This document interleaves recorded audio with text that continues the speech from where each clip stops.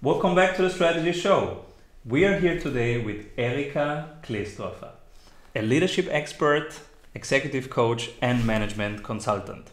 She's also part of the Global Educator Network of Duke University and a fellow of the Oxford Leadership Academy. Her recent assignments include BASF, Telefonica, and AkzoNobel. Erika, thank you for being here. Pleasure. What are you currently creating and why?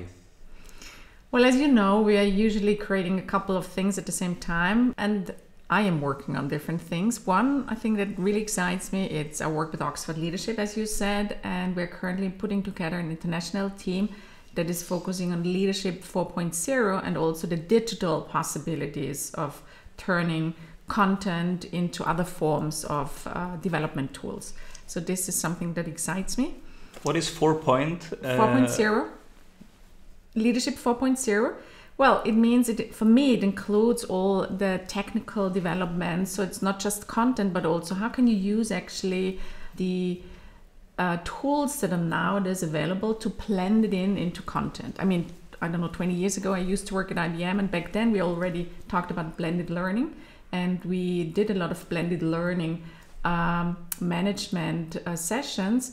But this, I would say, is the next level. It's really using even more technology to disrupt also in a very positive sense and to support managers on their individual but also organizational journey.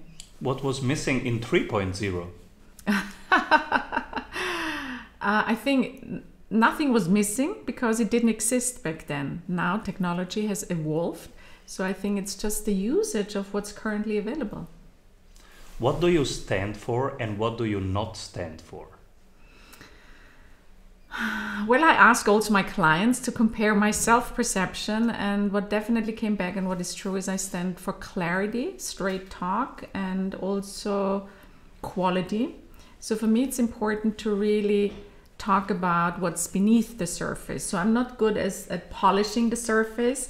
I'm really a person who wants to dig deeper, who wants to make a difference, because it doesn't make sense if we just continue with what is already there if it's not working. How would the two people you influenced most describe you and your impact on them? I don't know who are the two people. I guess that I've influenced a lot of people. In the past, I counted recently, and I think I had the pleasure, I have to say, to work with probably 15,000 people, managers throughout the world in the past 20 years. So I don't know whom I influenced the most. What I see nowadays is, and this is what I really enjoy about my job, is I teach, for example, at the Technical University or the University for Business Administration, and I work with executives. And for me, it's the diversity of the people I can work with, and I can maybe inspire and empower. And I get I mean, there are clients, they attended sessions or I worked with them 10, 15 years ago, and they still send me Christmas cards with content where they tell me what happened throughout the year and also what of the things they learned 10 years ago is still influencing their behavior, and this is very touching. And how do they describe the impact you had? Different, probably. On one side, it's that I really help them to become clearer about their own strength and the impact and difference they can make, but also to encourage them to stay true to themselves. So it's not about, very often we think we have to act, especially managers, in a specific way to be part of the successful club, and they're losing their own strength and power. So my goal is always to bring them back home to who they truly are. So to kind of come back or experience once again their own unique strength and then act out of that unique strength.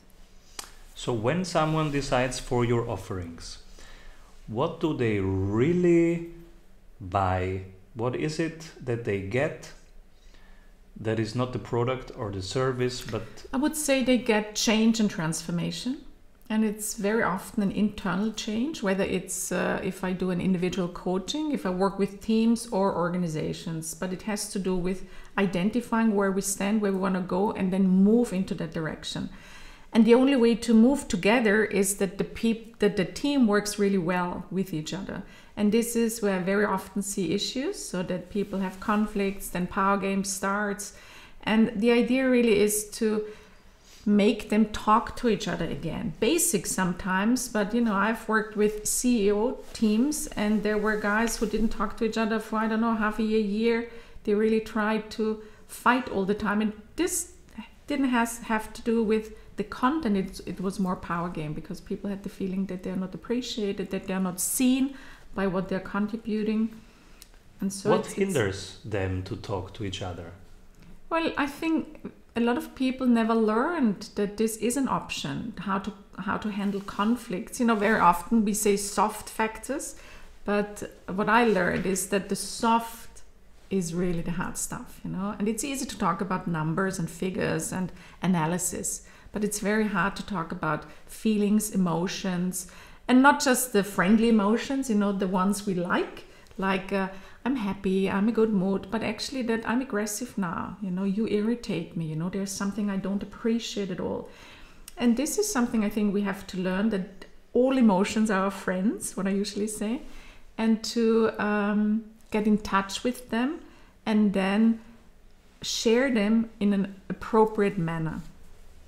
You work with different cultures globally. Do you see differences in handling emotions and some taboos on some emotions and others? Yeah. I think it absolutely has to do with the culture, our upbringing, what's more natural and not. I mean, like I studied in the US, and there we think, it's easy for them to give feedback. But yes, they are maybe more open, they are more used to giving feedback. But the question is the depth of where we actually touch each other and talk to each other. As I said, I've just started working with this Argentinian software company, and there, especially in the Latin American countries, I have the feeling, the heart speaks more often than maybe the mind, which I love because it's a more holistic approach. So of course it depends. I work a lot in the Nordics, and people, yes, we are different, and it's good that we are different and that we use the diversity to actually bring more to this world. And I think also that nowadays we really have to ensure that we talk to each other, because the complexity is increasing. There are questions nowadays we've never had before, so we need actually different minds and hearts to think together, to create together, and to come to conclusions together. The heart speaks more. Beautiful. I asked once my parents, because they had different languages when they met in Rome for the first time, very long ago. And I asked them, how did you talk to each other when you met for the first time? Because he was speaking only Italian and she only German. And my mother said, Simon, I was a little kid, and she said, Simon, sometimes the heart speaks more than the words. Absolutely. Yeah, and we forget it sometimes, but this is, every human being wants to be seen, whether it's in a business context or a private context.